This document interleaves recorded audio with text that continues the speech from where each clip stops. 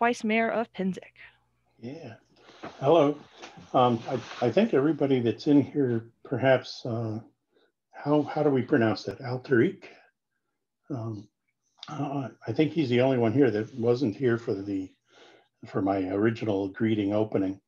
Um, anyway, I'm Devin. I have been doing a lot of service stuff pretty much my entire life, even pre-SCA.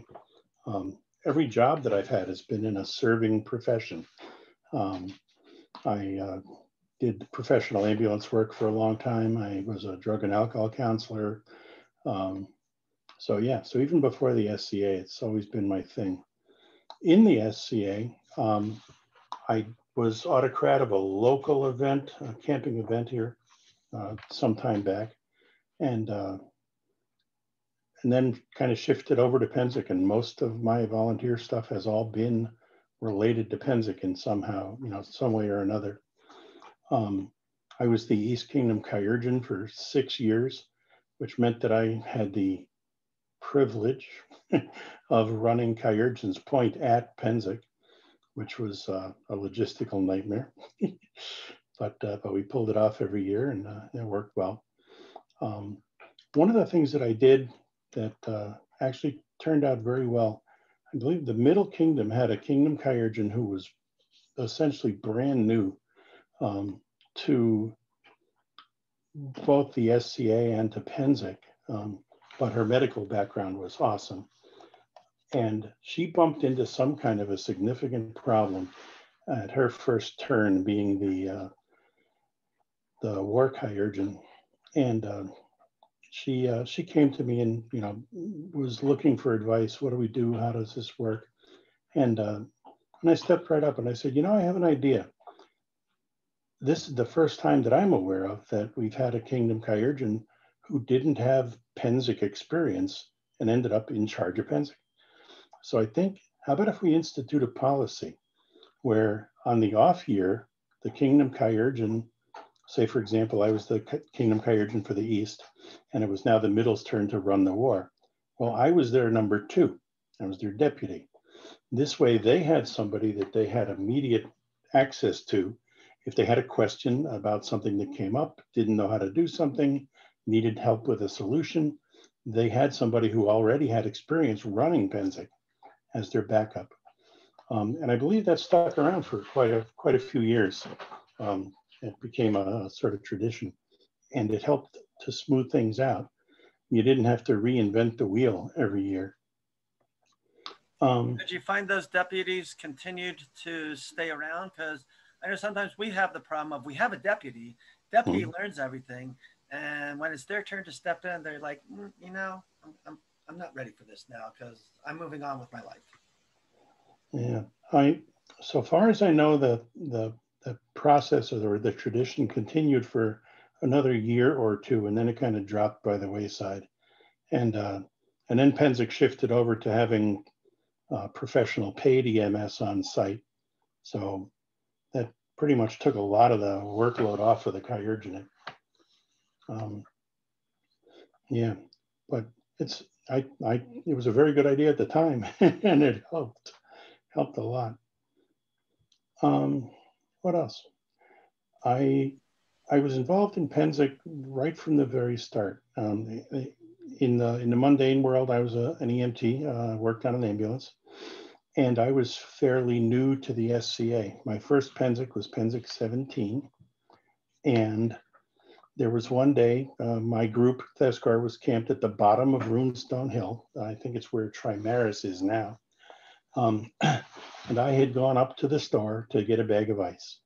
And it was hot. It was above 90 degrees. And I trudged my way up the hill and got my little bag of ice and started trudging back toward camp, carrying this bag of ice that I knew would be mostly water by the time I got back to camp. And I paused partway down the hill to just sort of catch my breath. And some guy wearing a red baldric came tootling up the hill in a golf cart. And his hair was flying in the breeze and he looked cool. And I looked at that guy and I said, I don't know what that guy is, but I want to be one. And the very next year, I was part of the Pennsic Chirurgeonate and kept going from there. So I tell people that I ended up running Pennsic as a Kyrgyz because of a golf cart. That's one of the things that I mentioned earlier is a lot of volunteer positions have some sort of a perk, even if it's just, free freezy pops every now and then. There's always good stuff to be had by volunteering.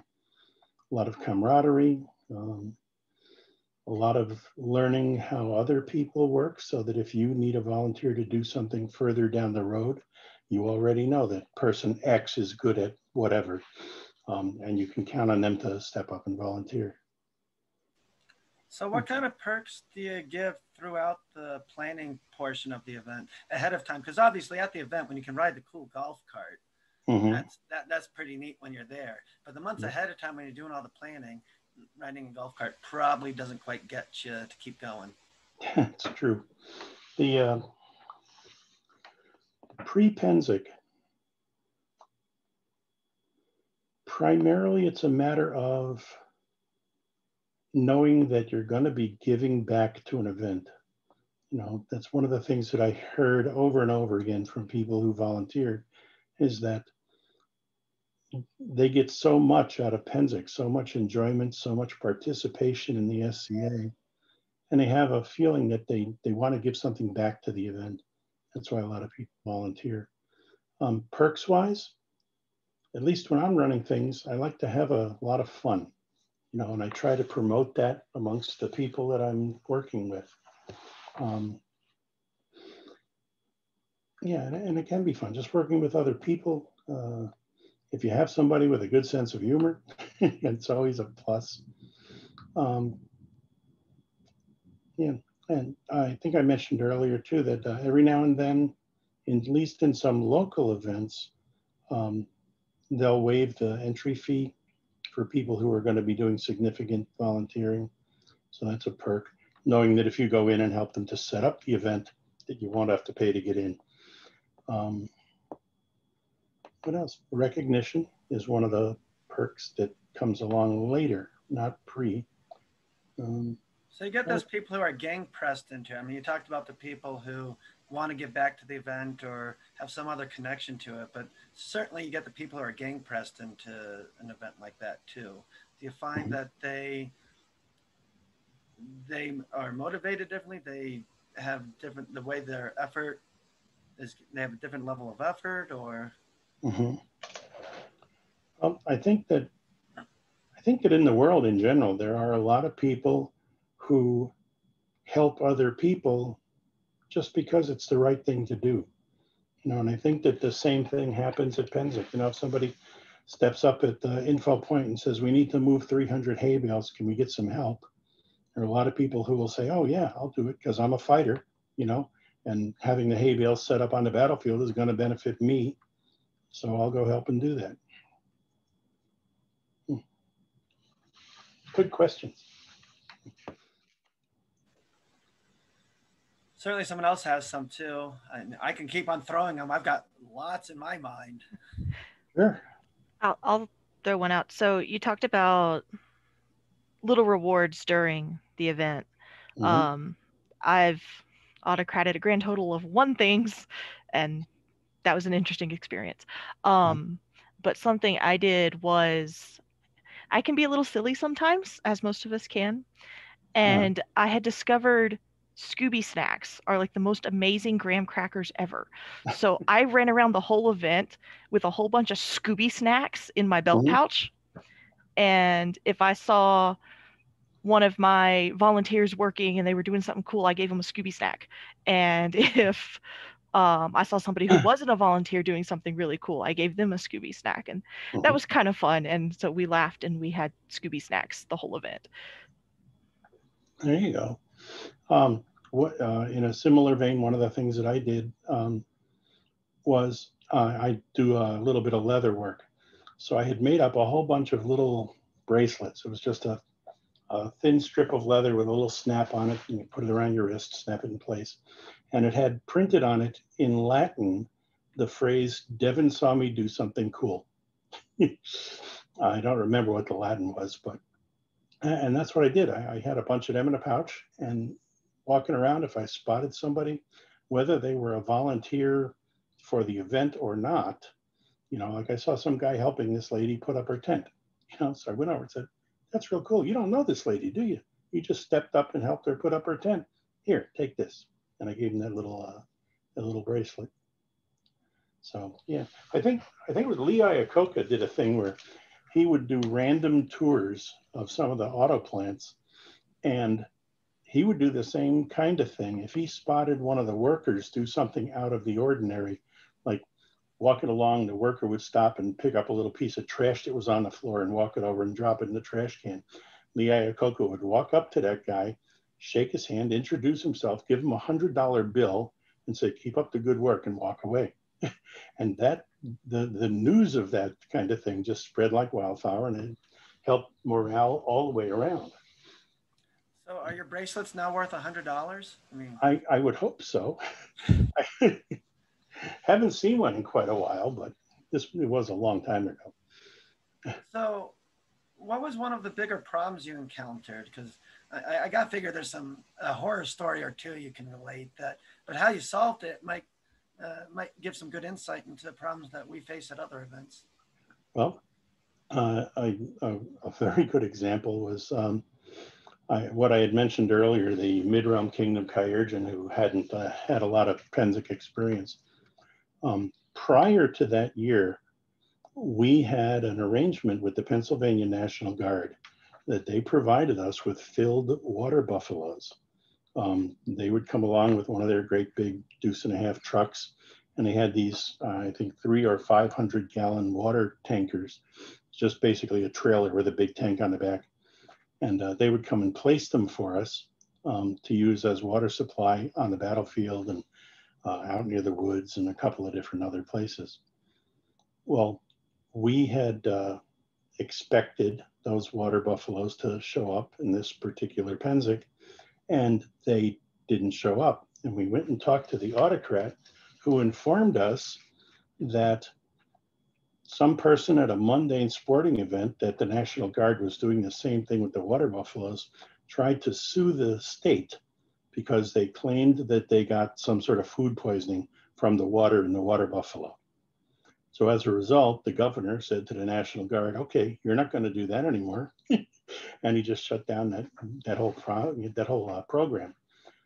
And we didn't know about it until the event was actually started.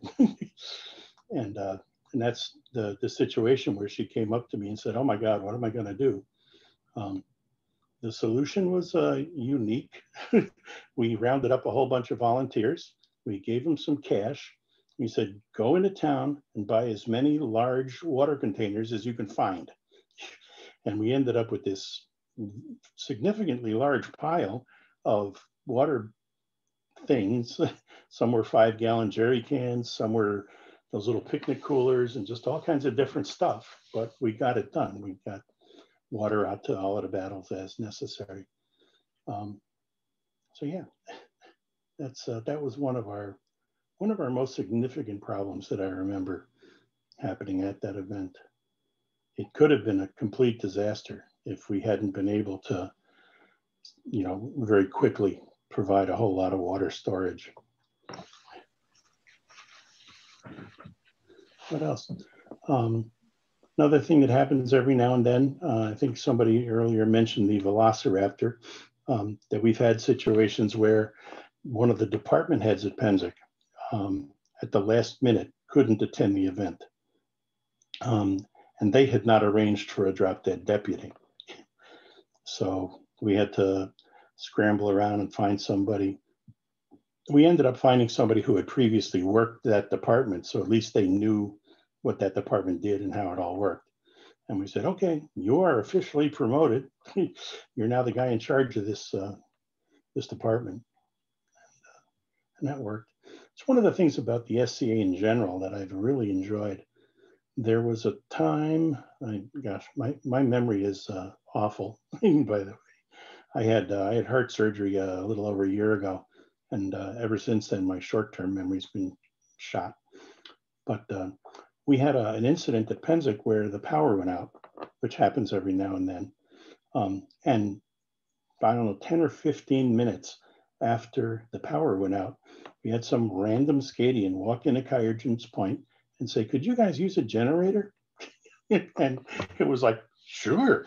So they went back down to their camp and brought up a generator, and they plugged in all the lights and the refrigerator and stuff up at Kyrgen's Point.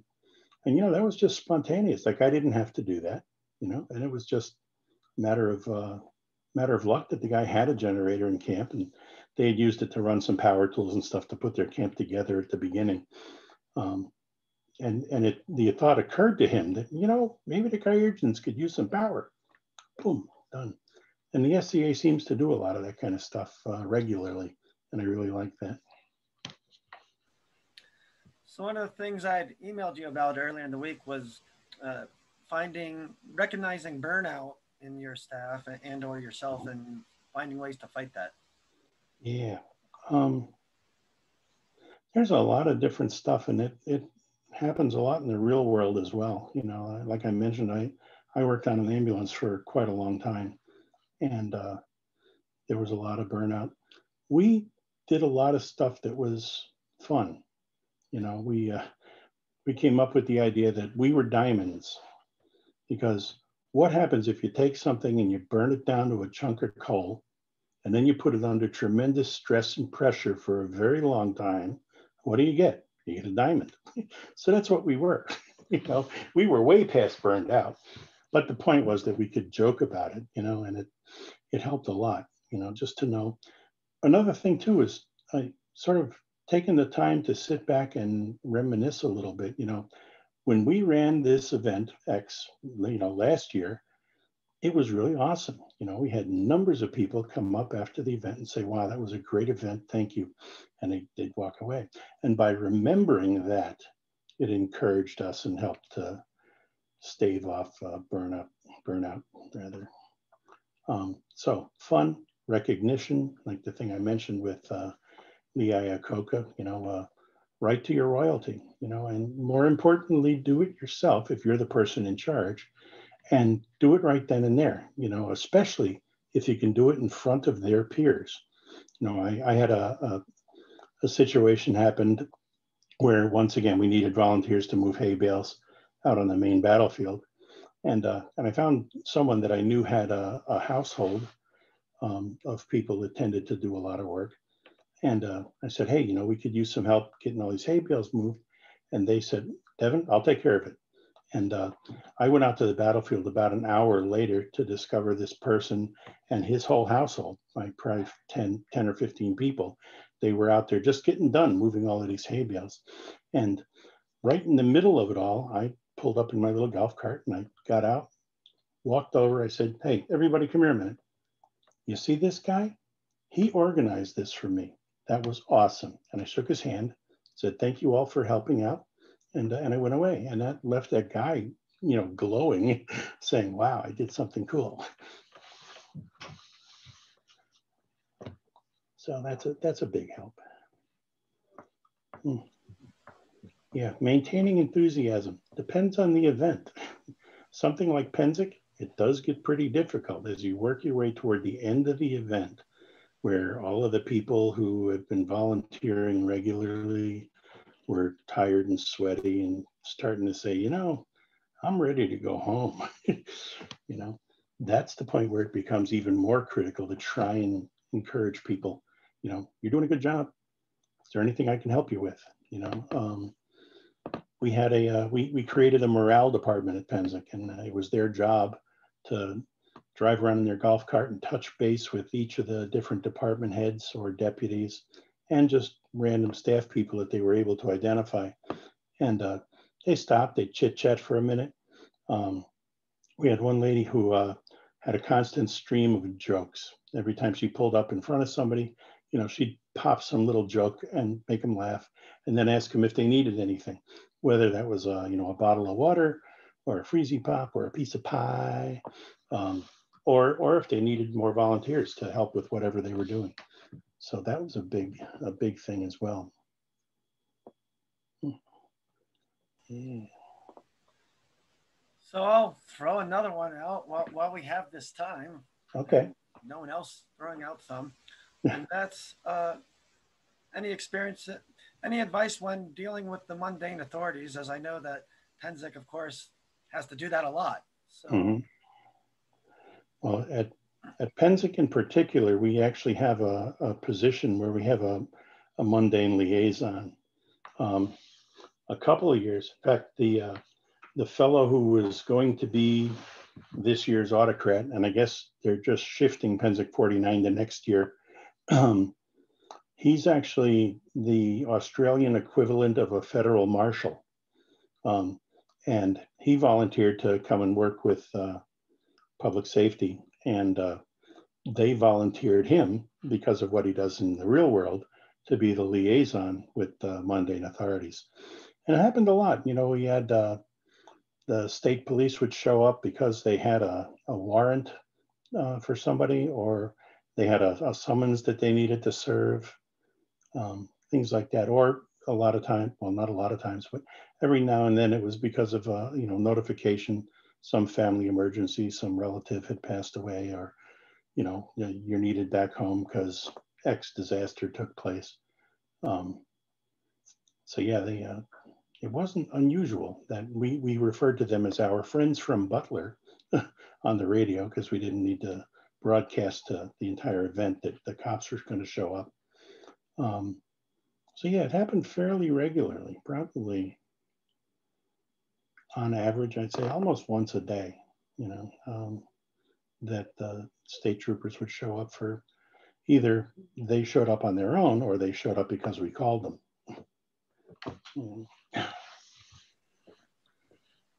and when you had that, I mean, I guess it was pretty much they come on site and you just dealt accordingly with what they wanted. But I'm assuming you were doing a lot of interfacing with them ahead of time, and certainly on some of the utilities and so forth. I would think that I've certainly heard the rumors about how much Pennsic has to, they have to cap it at 10,000, quote unquote, was the old rumor. Yeah. And make sure they had sanitation and certain other things otherwise. So I assume that there's just interfacing with the bigger mundane administrations too and bureaucracies. Most of that sort of thing actually takes place prior to the event. They have typically they have two major Pennsic staff meetings. One takes place within a couple of weeks after the event, and then the other one takes place about a month or so prior to the event. And that's where they do that kind of stuff. The guy running Info Point says that he had been contacted by the Butler Tourism Board, and they wanted to know if there was anything that we needed from them, or did we want to do some advertising in a local newspaper, or stuff like that. So a lot of times the authorities reached out to us, and in a number of cases we reached out to them. It was a good thing to let the people who operated 911 down in Pennsylvania in that area know that the event was starting, so that if they got phone calls, they'd know where it was and what was going on. So there was a lot of pre-notification.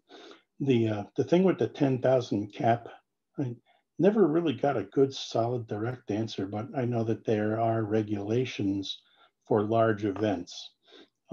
Cooper's Lake actually hosts other events that are as big, or in a couple of cases, bigger than Pennsic, although they tend to be short. Like they'll have a weekend-long event for some sort of motorcycle thing, or now they have a Jeep playground that's on the site now, where I believe North Shield used to camp. And they went and did some terraforming and threw a bunch of big logs and rocks and stuff out there. And they have a big four-wheel drive event every year, and that brings in several thousand people. Yeah, so the local authorities certainly know about us, and for the most part, it's a matter of, hi, we're going to be here again. We're going to be doing our thing. And these are things that are new for this year. Like when they shifted the archery field out to the way back beyond, we had to let the EMS people know so that they could be prepared to have to drive out there if they needed. Yeah, I think it was the woods battle that caused them to go out and buy one of those little forerunner off-road vehicle things. Yeah. At the old woods or the newer woods? Or The newest woods? Or... Yeah, it was when they, I'm trying to remember now. I think that they bought that little critter when they shifted the woods battle to the section out beyond the parking lot. Yeah. Yeah. So it's interesting stuff I didn't even remember. So you brought up the Coopers and the fact that they, of course, have other events and so forth going on. Did you get too much involved in the contract negotiations with them? And did you find any difficulties there? No, not really. One of the handy aspects of Pennsic is that it happened the year before, so there's a lot of continuity from year to year. Of course, some of my information, of course, is outdated. A lot of the dealings that I had relative to Pennsic were with Dave Cooper, who has passed away. And I hadn't been involved with the new set of Cooper management because I decided to step down and retire from doing that event just because it is so much work. And I started getting old and creaky. How many hours do you think you were putting in on the Pennsics? Oh my God. Lots. As the mayor of the event, technically speaking, you're on duty all the time, 24/7. And there are things that you provide information to public safety that if these things occur, wake me up. If it happens in the middle of the night, send somebody up to my camp and get me out of bed. Yeah, it's a tremendous time commitment. Prior to the event and after the event, there's just an enormous amount of contact, sending people emails, making phone calls, saying, hey, I was wondering if you could step up and be the assistant deputy for fill in the blank. Or if you could arrange that your household can help out with the battlefield setup on this day. The more of that kind of thing you can arrange prior to the event, the easier it is once you get down there.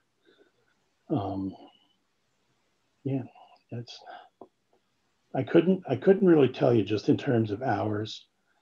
Because the other thing too is that it sort of ramps up. A month after the event, you really don't have much to do except put your feet up and say, oh my God, I survived. But as you get closer to the event, the amount of stuff that you have to do starts to increase. Talking about perks, and this really kind of only applies to the Autocrat, it's a heck of a lot of fun spending an awful lot of somebody else's money. And there's some stuff that's kind of interesting. A little side story since we have time, I guess. One of the things that I had done way back when I was still working the Kyrgyzstan is I noticed that the staff used a number of handheld walkie-talkies for communicating. And I found out that nobody knew where they came from or who owned them. And some of them had broken antennas, and some of them were missing the battery compartment door, and so on and so forth. So I took it upon myself, and what I did was at the end of the event, I took a tour around on my golf cart, and anytime that I spotted somebody with a radio, I said, excuse me, is that yours? And they said, no, it belongs to the event. I said, give it to me. And I collected all of those radios, took them home and refurbished them all, put little stickers on them saying property of Pennsic, and brought them back the following year. So yeah, that was a fun adventure. But I had decided a couple of years later, of course, talking with some of the staff and past Autocrat, next year's Autocrat, about the idea of buying some actual professional radio gear, because the CBs didn't really do the job that we needed them to do. And I ended up stopping at a place up here called Flower City Communications. Very pretty little chrome steel glass building. Secretary sitting behind a front desk, a very nice office. And I walked in there. Unfortunately, I walked in there after having gotten there on my motorcycle. So I was wearing jeans and a t-shirt and a little do-rag, just like that guy has. And walked into the place. The secretary said hi. I said, hi, yeah, I'm looking to buy some radio gear. She said, okay. So she hooked me up with this salesman. And right from the beginning, as I was trying to explain to him what Pennsic is, I could tell right from the beginning that he just thought I was some kind of nut. So sort of reluctantly, he ended up showing me this radio. It was a little single channel radio. And I said, well, you know, I think that we're really going to need something that has more than one frequency because we have, you know, 18 different departments. And, you know, we don't want people to be stepping all over each other. And he looked at me and he said, well, you know, when you start getting into multi-channel radios, they start getting kind of pricey, right? And I, at that point, I said, okay, this guy isn't being very helpful. So I said, well, all right, thanks for your time. I got up, started to walk out of the office, and I paused in the doorway, turned around and looked at the guy, and I said, you know, not for nothing, last year we spent $28,000 on golf cart rentals. And I walked out. Ended up finding a different vendor for radio gear, and it was a little business operating out of a house called oh my God, what the heck were they called? TADA Communications. And it was in a house. And I walk in and there was a lady, you know, just casually dressed, sitting at a desk, said, hi, can I help you? I said, yeah, I'm interested in buying some radio gear. She said, oh, cool. I'll get Jim to come out and talk to you. You want some coffee? Right. So I sat down with this guy and told him what we did, and he seemed to be interested. And finally, toward the end of the time there, he had come out with this one radio. It was, I think it was a 12-channel radio. And I said, okay, I think that that's going to do what we needed to do. And he quoted me a price. And they were, I think, a couple $100 a piece. He quoted me a price, and I said, okay, good. I'd like 30 of them. And you should have seen the look on his face. He was like, oh my God. So it turns out that now Pennsic is their biggest customer, with the exception of the Rochester City School District. And they've gone over and above to take care of us because we're a very good customer. But yeah, so the whole money thing was kind of fun. There was also a lot of fun learning how everything worked. You know, it's like prior to getting deeply involved in the event from an administration viewpoint, I had no idea how complex and how big that event actually is. You know, I mean, we're talking 18 department heads, hundreds of volunteers. It's just unbelievable, and an awful lot of money. So I'm the one of the two autocrats for our kingdom's biggest event, Battlemore. Okay. Which, like Pennsic, when we were postponed, basically our whole staff has kind of stepped over. So we were informed this week that we are in fact to go for the moment, even though it's only a month after we reopen. So our instructions from their majesties was pretty much in a nutshell: prepare for everything. Prepare for a low attendance, prepare for an extremely high attendance, prepare for cancellation. So it's a little daunting because, especially, you know, last year, and I believe it was for to be able to, because of the contract that we had with the site, kind of waited till the very last minute to cancel or to basically to say the event wasn't going to happen, which was quite stressful. But so I probably have a ton of questions, but nothing's coming to mind at the moment. Okay. Well, my email is in the chat window. You can feel free to toss stuff in the email, write up some questions. Sometimes that helps your thinking process to start writing stuff down. And if you lose it, send me an email at Northern Seneschal, and I can. Oh, great, Master Jesper. Yeah, there you go. Appreciate that. So yeah, because I'm sure at some point I will have some questions. Sure. Was the that I was going to be able to do the notification about preparing for anything? Somebody explained, like, no, you were like unsure about how like, attendance was going to work?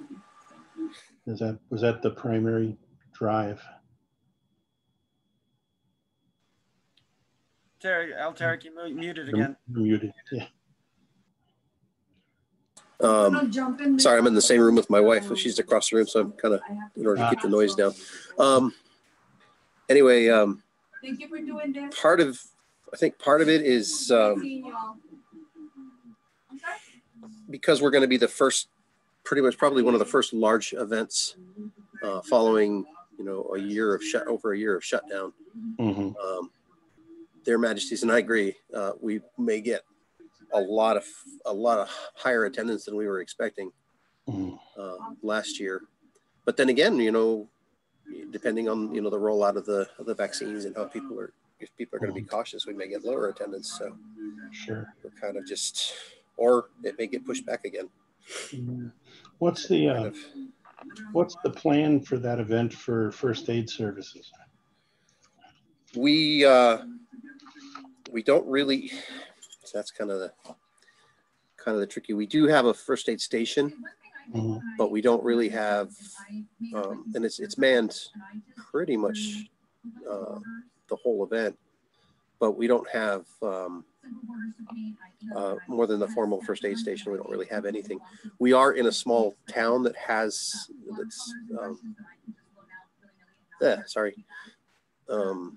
we're not far from medical attention, although the nearest hospital is an hour away. Mm-hmm. There is first aid, and they're within, I think, 5 to 7 minutes away. Mm.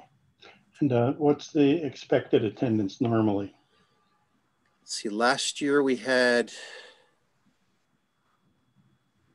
just under 3,000, if I remember correctly. I don't have the numbers clear in my head, but it's in that neighborhood. Okay, well, that's a sizable event. So it's not a huge event compared to Pennsic, but I mean it is. Mm-hmm. It is a larger. Sure. And anything more than a couple dozen people, it ramps up the amount of planning and infrastructure and all of that. The reason I asked about the first aid thing is that coming out of COVID, vaccines or not, do you think that you're going to want to institute any kind of precautions? I've already considered that as a possibility. In fact, that's something that we haven't even met our staff yet, because this meeting just took place. Okay. So at some point early next week, I'm going to try and pull everybody together so we can actually discuss. And that's one of the things that I really want to make sure we have is somebody who's, we have a staff position that's in charge of ensuring that we are still following whatever protocols are in place at the time. Right. And such, because I think that's really, really important. Okay. You just talking about the nearest towns and ambulance service and whatever, just reminded me that way back when, and this is just sort of a side story, way back when we had two different ambulance services, if you will. One was from Butler, and the other was from Portersville, which is actually the township that the event takes place in. The people from Portersville were very, very small, little volunteer first responders. They had a truck similar to, you see some of the smaller fire truck kind of things, basically just like a pickup truck with a big box on the back. First aid supplies and splints and all that kind of jazz. And what they would do, their job was to hop in that thing, drive to the site of an accident or whatever, assess the situation, stabilize the patient, and then call for an ambulance to come and transport them, because they didn't have a way to do their own transport.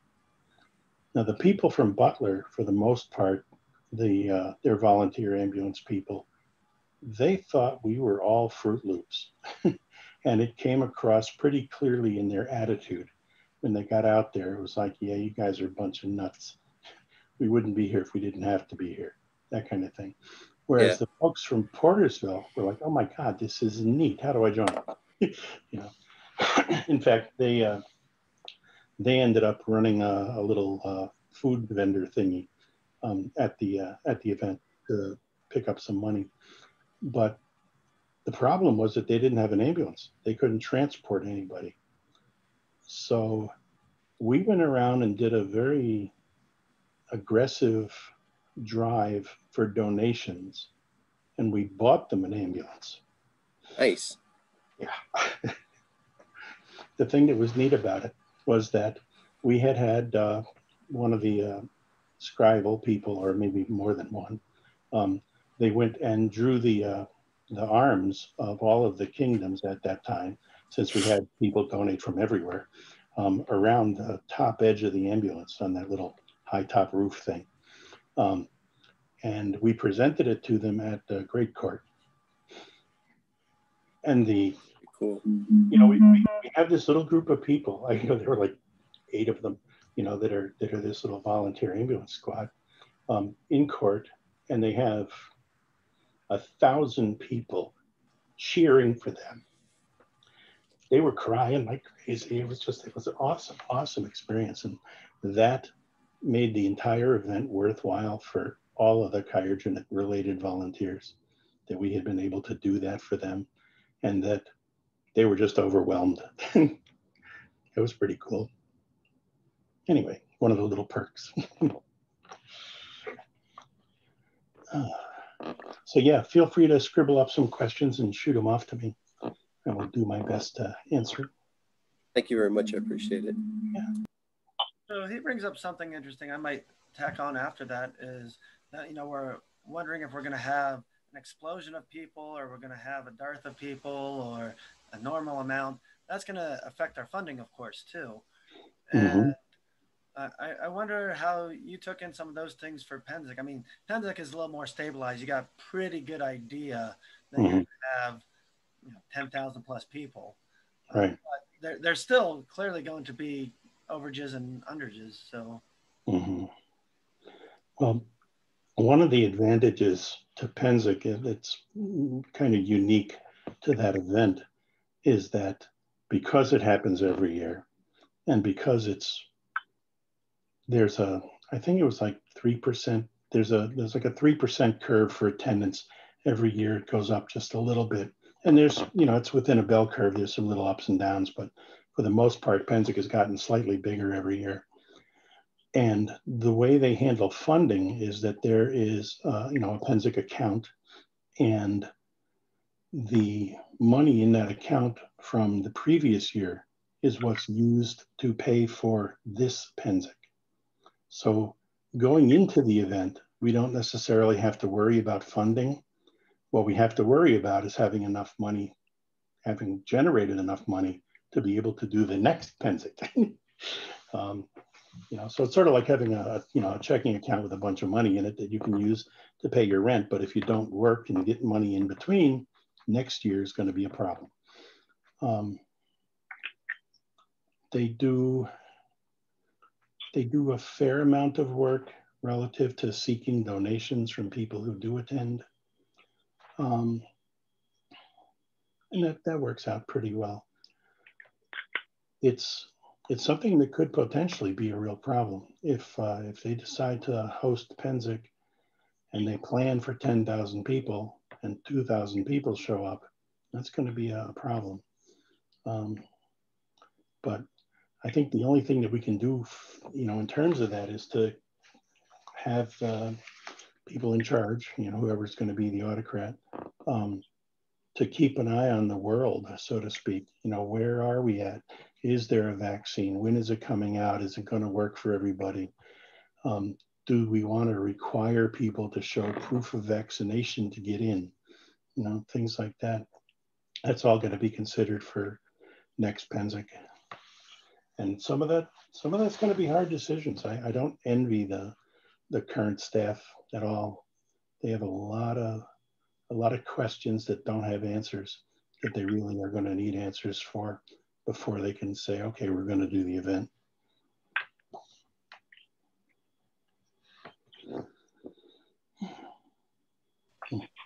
Tough stuff.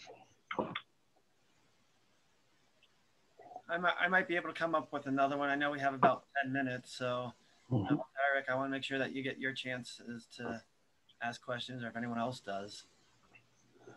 Okay. I've actually been enjoying the questions. You've been coming up with a lot of great questions. So yeah, good job. Saving my brain. I'll fire some more then. And this actually might impact Battlemore this year. We've actually started doing some land allocation at Battlemore. And at many of our other events, we haven't done that. And Pennsic is fairly smooth now, but have you noticed issues, especially now that Pennsic's expanded its land. Every year it seems like there's more. Yep. So can you talk a little bit to land allocation issues? The process that Pennsic does in terms of land distribution has evolved over the years, and it's at the point where I think that it's pretty stable and it's about as good as it's going to get. You know, there's a system whereby people sign up for land prior to the event.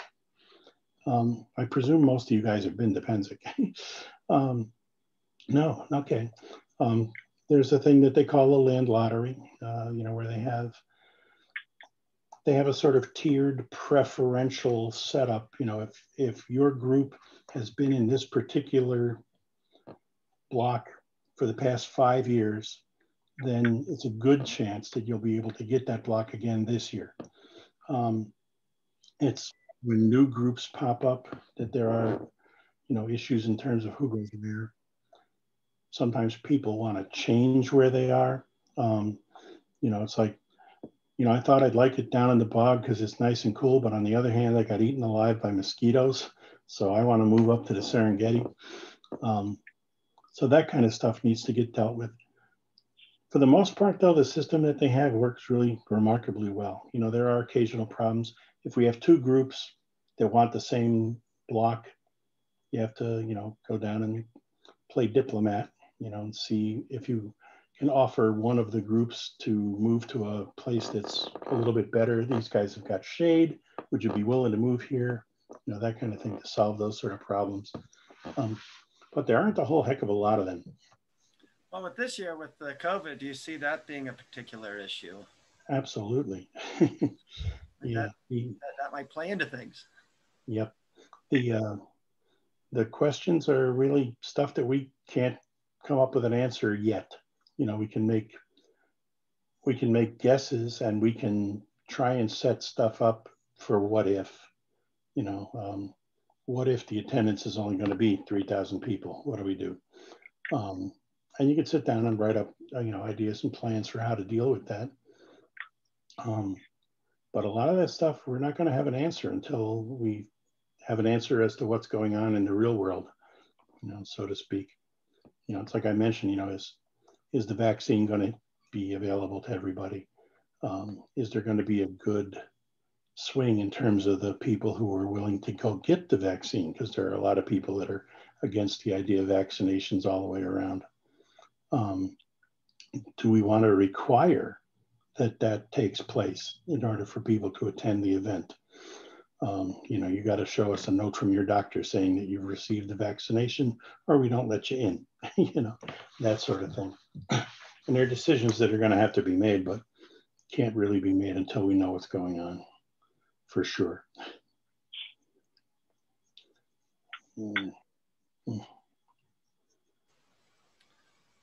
Trying to think of some other ones. I see some other people have jumped on possibly for the class that's coming up, but certainly want to let other people ask questions. And very much thank you, Baron Devon, for coming and offering some expertise here. Sure. Actually makes me feel good to be doing something worthwhile. Thanks for the invitation. Yeah, Yes, thank you very much, Your Excellency. Yeah. Said I for one, I appreciate it very much, and I appreciate that I'll be able to reach out to you at some point. Feel free to pass that around too. If there may be somebody who didn't attend this because they wanted to go to a different class or whatever, so feel free to pass it around and let people know I'm available for questions. Thank you very much. Okay. Well, if there's nothing else, I think I'm going to sign off and go find lunch. Understood. Appreciate it. All righty. Well, you guys take care and good luck to everybody. Thank you.